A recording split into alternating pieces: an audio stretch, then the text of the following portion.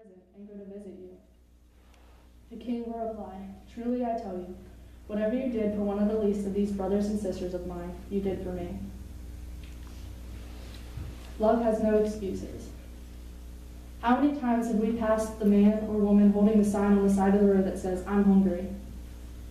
We tell ourselves they just want alcohol, or we don't have the time to stop, or we just don't have the money to do it today. Excuses. Jesus was busy, had places to go, people to see. He didn't even bring food for himself one day when he was asked to feed a crowd of people. Jesus asked his disciples to find all the food they could, and when they found the lunch of a small boy, Jesus fed 5,000 people with a Lunchable.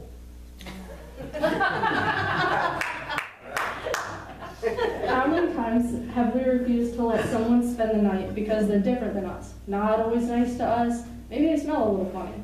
Excuses. Jesus was perfect. Everyone was different than him. He hung out with tax collectors and sinners. He even ate at their houses. A lot of these people hated him, and some of them were fishermen. Have you ever smelled someone after they've been out in the ocean and heat fishing all day? Yeah. How many times have we seen the clothes dry but refused to donate because I might wear this one day? Excuses. Jesus said in Matthew 6:19, do not store up for yourselves treasures on earth, where moths and vermin destroy, and where thieves break in and steal. And in Luke 12:33, he says, sell your possessions and give to charity. Love is servanthood. It wasn't a coincidence that Jesus wasn't born a king here on earth. Jesus wanted to show us how to love through leading by example. He couldn't just command us to love as he loved without first showing us how to love.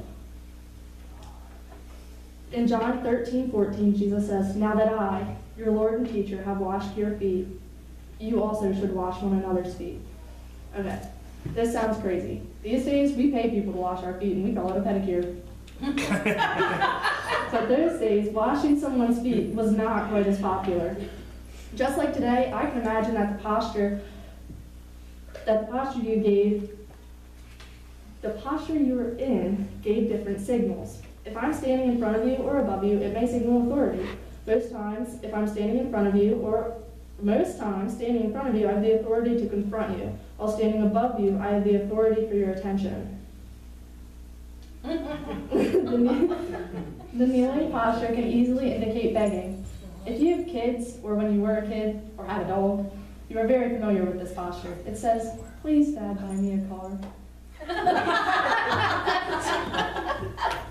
Or please, Mom, let me have just one more cookie. Or please, owner, give me some of your leftovers simply because I'm cute. And then we have the bowing posture. Bowing very clearly represents respect and love for someone. To bow to someone is basically showing them that they have worth to you. These days we have chairs, and it's frowned upon to eat on the floor. Ask my mom. You can ask me. She yells at me all the time. Those days, they sat on the ground in a reclining position to eat. The disciples didn't wear nice mud boots or the newest Nike tennis shoes to keep their feet clean. The disciples didn't drive around in fancy cars or walked on paved sidewalks. The disciples' feet were dirty, smelly men feet. She's asking for it, isn't she? Jesus got on his knees and bent lower than his disciples, placing him in a bowing position, and washed their feet one by one, then told them to wash one another's feet, just as he did theirs. Love knows no boundaries. John 15:13. Greater love has no one than this, to lay down one's life for one's friends. This Christmas, when you're with your loved ones and the people you hold dearest, try not to think about what gifts they may give you from under the tree. Instead, think about what acts of servanthood you can give them that you learned from a baby in a manger, born to die out of perfect love for you. Then the king will reply, truly I tell you, whatever you did for one of the least of these brothers and sisters of mine, you did for me. Father, I thank you for the gift that you gave us, which was your Son, and I thank you for the love that you gave us. And when you told us to go and love as you loved, you didn't just simply say that. You came to earth as a helpless little infant, born to die for the sins that I commit every day today. And I thank you that you showed us how to love. I thank you that love has no excuses, and love is blind, and love is servanthood. Father, somebody really wise taught me that The right actions bring out the right emotions. And Father, there was no better person to teach me how to love than you. And I just pray that if one person today realizes that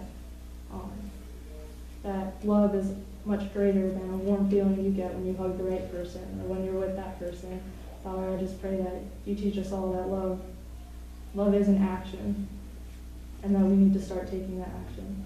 Thank you, Lord. Amen. Amen. Amen. Amen.